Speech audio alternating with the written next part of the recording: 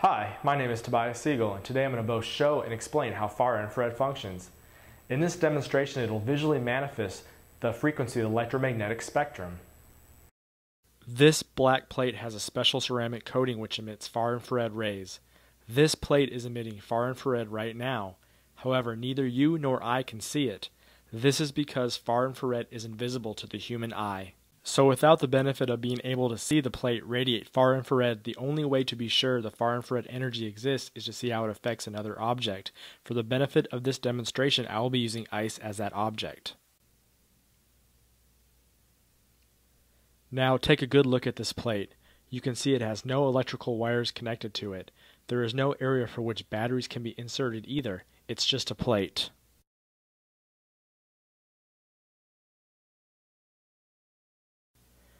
This is a thermometer.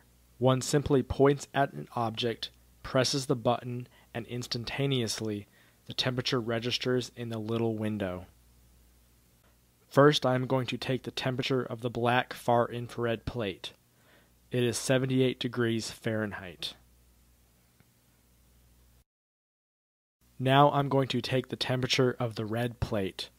It is 77.1 degrees Fahrenheit. And now I will take the temperature of the ice in the bowl. It is 29.9 degrees Fahrenheit. Now that we know the temperature of each participant, we can now begin the demonstration. What I am now going to do is place a cube of ice on each plate at the same time. Now, as we watch the experiment, you will see a difference between the ice on each plate. You can see the ice on the black plate is already starting to move. The red plate's ice is just sitting there, but the ice on the far infrared plate is moving all around, as you can see, melting. In reality, the far infrared isn't melting the ice through heat, it is separating the ice molecules by vibrating them apart. Within a few minutes, this far infrared plate will accomplish what the red plate at room temperature will take at least 15 minutes to do. Another way one can tell the ice is melting through vibration and not heat is the extreme motion the ice cube is making on the plate. Ice that melts through heat just stays in the same place as it turns into a puddle. It doesn't move around as if a force were pushing it. So what does this effect of the far infrared vibrations do to the body?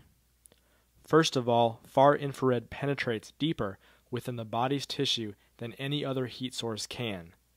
In essence, far infrared can affect cells it doesn't touch. It accomplishes this through the vibration of the cells it does touch. These cells transfer the far infrared energy they are receiving to cells they are in contact with, but the main far infrared source cannot reach.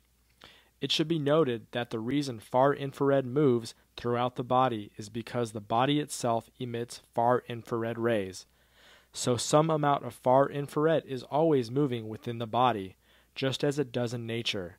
So each of us is like a mini sun in our ability to emit and absorb far infrared rays. The benefit the body gains through the vibration of far infrared is multifold. First, it helps to separate toxins from the cells, which help detoxify the body. Another effect is the fact that far infrared helps stimulate the lymphatic system, which improves the entire immune system. The lymphatic system, unlike the circulatory system, has no pumps pushing its fluid through the body. This system relies on the body's own motion to push the lymph fluid through the body. Far infrared through vibration aids the movement of the lymph fluid. The lymphatic system ties into the body's circulatory system at the neck, where the lymph fluid is drained into the blood system.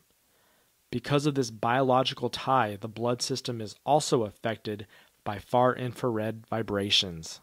The human body will absorb only the amount of far infrared rays it can put to use at the time, so there is no danger of getting too much of a good thing. Even though the far infrared effect on ice happens quickly, it still takes about 5 minutes to accomplish a meltdown. Well, you can see the far infrared plate has totally liquefied the ice. The other plate's ice has hardly begun to melt.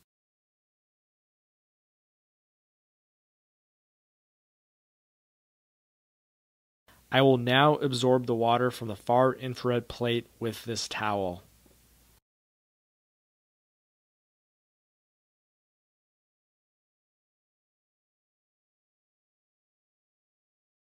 Good, all dry. Now let's take another temperature reading of the far infrared plate. The temperature is 62.3 degrees Fahrenheit, over a 15-degree drop in temperature. You can see by the difference in temperatures, the ice actually cooled the plate rather than the plate having heated the ice. So there you have the demonstration of how far infrared works. If you'd like more information pertaining on products that Promolife sells regarding far infrared, you can always call us at 888-742-3404 or visit our website at www.promolife.com. I'm Tobias with Promolife, the company that is always promoting a healthier lifestyle.